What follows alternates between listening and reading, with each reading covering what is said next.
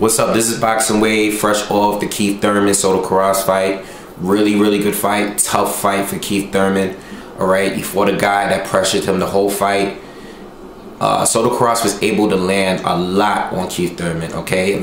Especially the body shots. The body shots is what slowed Keith Thurman down. Keith Thurman was fighting with his hands down like the 4th round. He was really tired.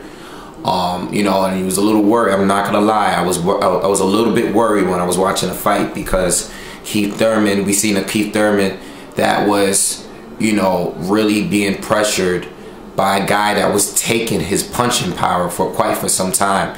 If you remember Soto Karass, you know, he fought Maidana, and Maidana couldn't even knock him out. You can even argue that that fight was stopped prematurely.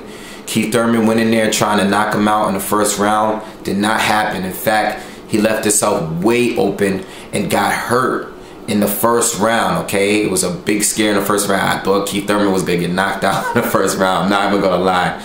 All right, so Soto Karass definitely had Keith Thurman in danger. The only thing that kept Keith Thurman going is his foot movement. He has foot movement. A lot of people underrate Keith Thurman boxing ability, all right? His weight, his ring generalship was good, but usually he's walking guys down, he's cutting off the ring. Not this time. He fought a guy that can take his power and, you know, pressure him.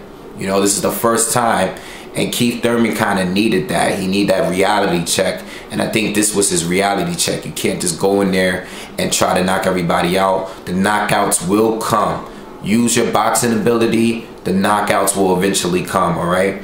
So it was a good test for Keith Thurman, a great fight to watch, definitely fight of the night so far. And hopefully we can see Thurman fight the winner of Broner and Maidana, or, you know, we can fight, you know, like Sean Porter just won. You know what I'm saying? That would be a good fight as well. So many opportunities, so many people to fight 147, all right? But I think Keith Thurman definitely needs to stay focused on his superior boxing ability, not try to go in there and knock everyone out. You know, Soto Karass was tough. Great test for Keith Thurman. And let me, you know, leave comments. Let me know what you think. Subscribe to the channel. Thanks.